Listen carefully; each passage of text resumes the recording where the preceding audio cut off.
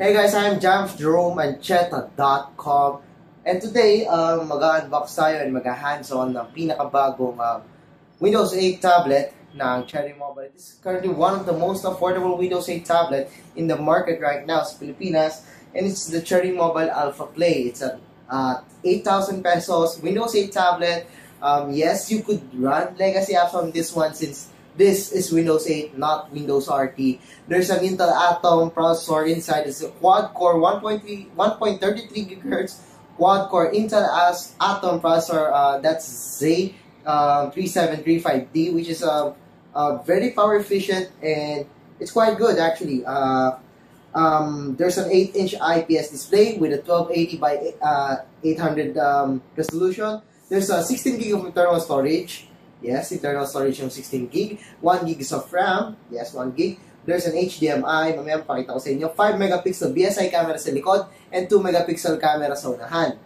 There's Bluetooth 4.0 and Wi-Fi. Ang pinaka-type ko dito sa device na to is its design.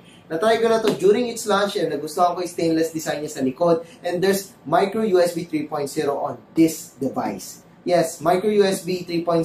So, mabilis yung transfer speeds niya dito. Pero, trick na natin mamaya. So, tara. Excited na rin ako. I-unbox na natin para malaman natin kung ano meron sa loob ng Cherry Mobile Alpha Play.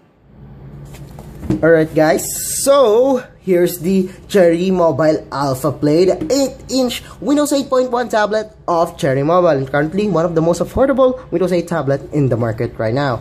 So, let's take a look what's inside. Ayan, so it's fun, it's fast, it's Windows. This is the Cherry Mobile Alpha series. So, aray.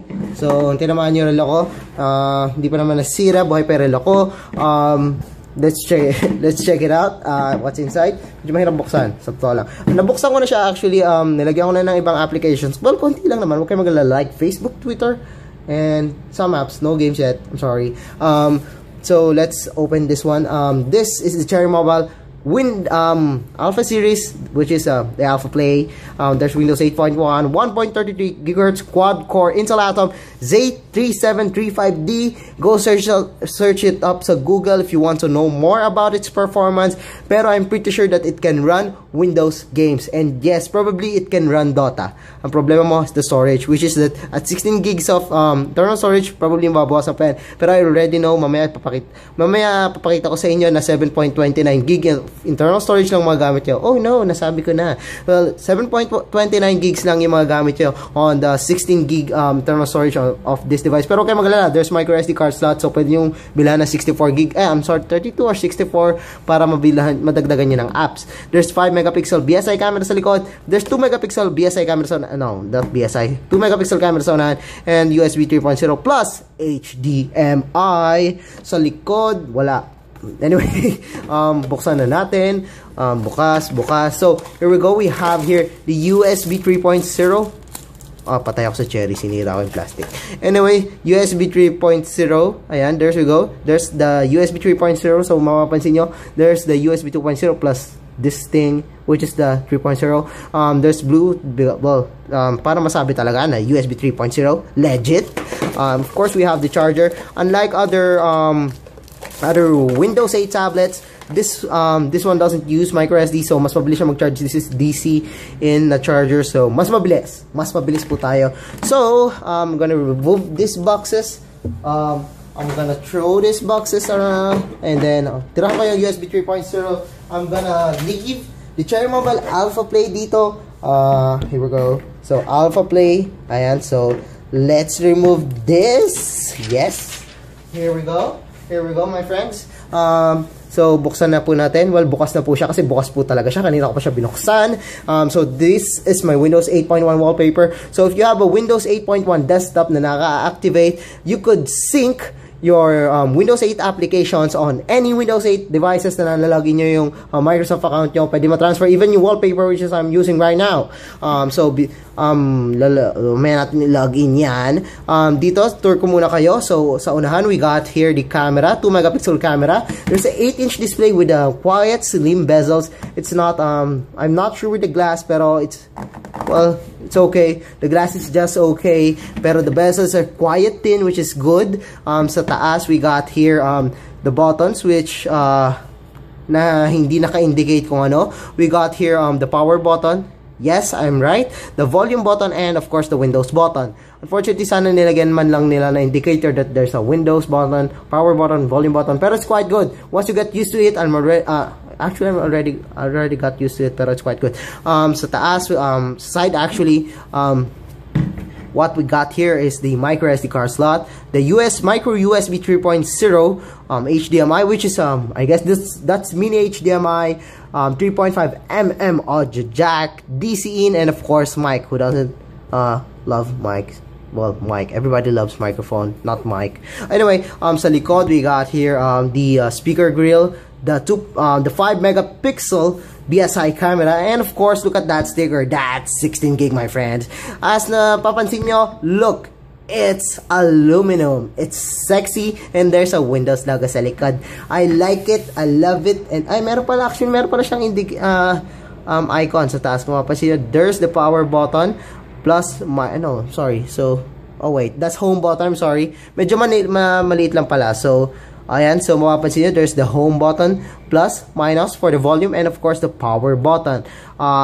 Actually, this is quite good. The design is quite good. I like Windows 8, and I like its design. It's 8-inch Windows 8 tablet, currently one of the most affordable at 8,000 pesos. So let's turn it on. Okay, so login ko lang. So hindi ko mapakita sa inyo kasi baka po kunin nyo po yung mga pera ko, which is wala naman talaga akong pera. And here we go. That's the Windows 8.1 start screen. So if you got used to desktop mode, you could use desktop mode. And yes, I've installed Google Chrome, and yes, there's Google Chrome on this device, and you can even install some of your favorite games like Red Alert 2. Just kidding, that's my favorite game. Pero yes, you could install that game on this device. So magtatanong kayo, Kuya Jam, paano po yung keyboard at mouse? Well, wag po kayo mag-alala. Una, bumili po ako ng iPad stand, which is hindi lang naman pang iPad, kundi para sa lahat ng tablet. So tinayo ko siya dito. Yes, ay, sala, joke lang yon. Tinayo ko siya, so I could adjust this one. Here we go. So kita nyo, di ba? And then since we have a micro USB 3.0 na OTG, yes, here we go. So sasaksak natin siya dito. Yan. Okay, sala. Okay, sala. So ang bulok ko pala. Sala. That's HDMI. Oh, I'm so dumb. That's an HDMI. And then we have here a USB. And that's not a USB basta-basta. That's that's a keyboard and mouse. Yes, folks, that's keyboard and mouse, the USB receiver. So, ayan po. Yes, here we go. Ang nagwawalang nasisirang keyboard ng Jam Online. Ayan po. So, sira po yan. Wag po kayong mag-alala. So, bubuksan na po natin. Yes, and then here's the mouse. Actually, ilalayo natin so para kita nyo. Ayan, guys. So, ayan. Kung mapapansin nyo, here we go. That's the mouse, nakikita niya, I'm sorry. So, meron siyang mouse doon. Ayan, mapapansin may mouse na doon. Okay, guys. So, ayoko pa na konti. So, let's check out Jerome. What? Alright, so, hindi pala ako nagtatype. Walang battery yung keyboard. And that's disgusting. Yan, meron na. Joke lang yan. So, JeromeAncheta.com, nagtatype ako. Actually, hindi nyo pala nakita. So, tatype ko ulit. JeromeAncheta.com. Nag-enter uli ako. Sira yung keyboard ko. Sira na naman. Yan na yan. Hayaan nyo na yan. There we go. That's JeromeAncheta.com. And I've used my keyboard and mouse, which is a wireless keyboard and mouse with this receiver using the included na OTG. So, yes, not only OTG ang pwede dyan. Actually, you could use even a USB. Yes. Pwede. USB sa Cherry Mobile Alpha Play. So we have here SanDisk, a USB. This is not sponsored. This is a USB that I got sa isang event. So medyo mahirap siya tanggalin, nagtataka ako, pero syempre bago. So saksak. Ayan, here we go. Look at that. Removable disc. Yes.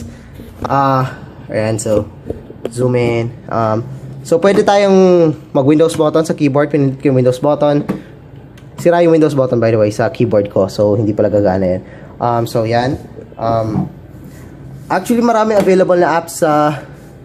actually, since natanggal ko nga pala, I'm so dumb today.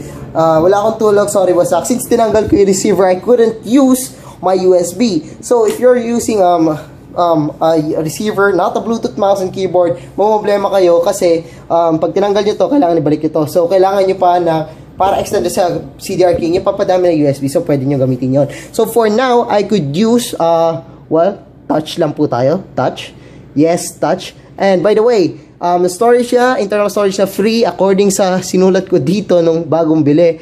Actually, not bili. The review is 7.29 gig. That's quite small. So, I recommend you guys to get a micro SD card for the Cherry Mobile Alpha Play. So, wag kayo mag-alala pa games. Well, medyo maliit nga. Sa totoo lang, kahit sa games pala. So, Microsoft Office, it has a free 1 year na Microsoft Office 365. 1 year yon, may kasamang 1 terabyte of internal storage. Yes, cloud storage pala. I'm sorry. So, here we go. There's the USB na sinaksak ko dito sa Cherry Mobile Alpha Play. For 8,000 pesos, imagine that. You could play legacy games. Well, papakita ko sa inyo kung makakapaglaro ng legacy games. I'll install Red Alert 2, which is a very small game. Try natin if mapapagana natin sa Cherry Mobile Alpha Play. So, wait lang guys. The Cherry Mobile Alpha Play, playing Red Alert 2. Since Red Alert 2 is one of the smallest games na meron ako sa ngayon, so don't worry, try ko next time on my review to use and play Warcraft 3, so para makapag-Dota tayo. So unfortunately, medyo maliit yung display niya. Yes, pero makakapaglaro pa rin tayo ng Red Alert 2 sa Cherry Mobile Alpha Play. So the Red Alert 2 is almost a decade-old game, pero still fun. Pero again, actually, maganda siya. Maganda yung performance niya. So, fastest na pala yun. Okay naman siya. Hindi mo siya, konting lag lang, pero tingnan natin. So, kasi may chance na probably lag lang dito sa larong to, pero sa other games hindi na. And again, this the processor is just Intel Atom with a gig of RAM. So try natin. Pero pansin ko is parang hindi siya sobrang bilis. Pero okay lang. It's still playable. So yeah, I just showed you a legacy game on the Windows 8 and on the Cherry Mobile Alpha Play at 8-inch tablet, which is one of the most affordable 8-inch tablet ngayon sa market. So I guess that's it for this week's no, I'm not Jam. This is not Jam Online TV, god damn it. So I guess that's it for the unboxing and hands-on of the Cherry Mobile Alpha Play. So once again, I'm John from GermanChatter.com. If you like this video, give us a thumbs up, and if hindi pa ka na-subscribe sa channel ko, well, mag-subscribe na kayo habang naglalaro po ako. Hindi ko alam ginagawa ko.